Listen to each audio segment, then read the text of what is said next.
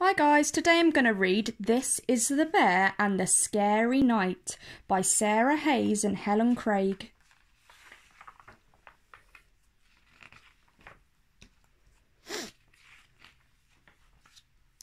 This is the boy who forgot his bear and left him behind in the park on a chair.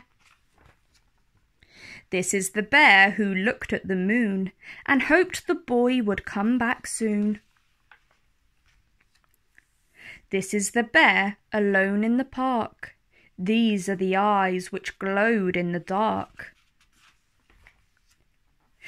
This is the owl who swooped in the night and gave the bear a terrible fright. This is the bear up in the sky, and this is the owl who struggled to fly. These are the claws which couldn't hold on, and this is the bear who fell into the pond. This is the bear who floated all night. This is the dark which turned into the light. This is the man with the slide trombone who rescued the bear and took him home. This is the bear in a warm blue sweater who made a friend and felt much better.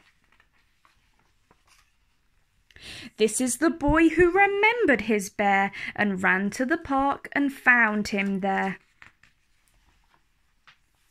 This is the bear who started to tell how he flew through the air and how he fell,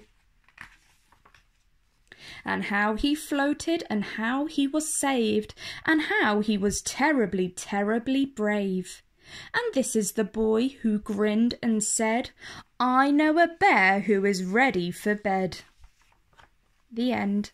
If you guys like that video, like down below and subscribe to my channel. Thank you.